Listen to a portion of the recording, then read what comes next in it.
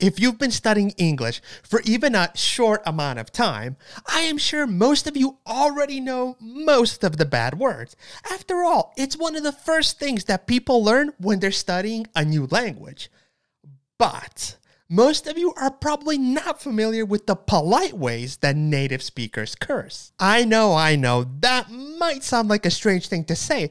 How can one curse in a polite way? Well, vulgar language is generally frowned upon in many situations in American life, such as the workplace, school, religious services, etc. Because of this, some native speakers replace many common curse words with innocent-sounding phrases that actually mean the same thing. They just sound more polite. So in this video, I'm going to be teaching you guys some of those words and phrases, specifically the ones that are most commonly used. So let's begin. Okay, instead of saying fuck, fuck you, fucking, some native speakers will say these words instead.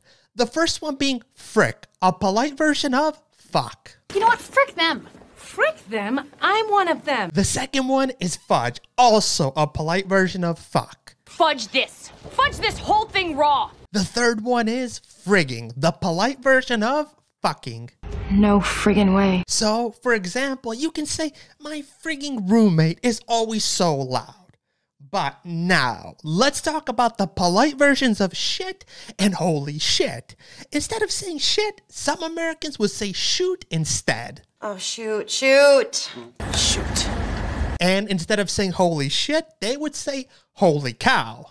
Holy cow. Holy cow. Another polite version of holy shit is holy guacamole. Holy guacamole.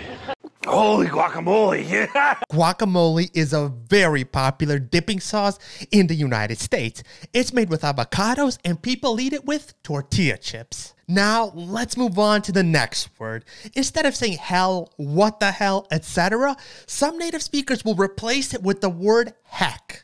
What the heck? Sick as heck. And the last one is son of a bitch.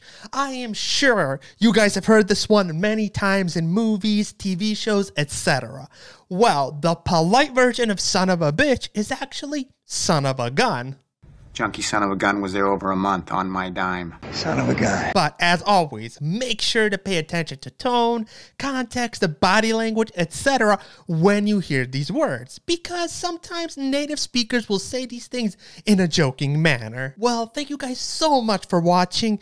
If you enjoyed this video, please hit the like button.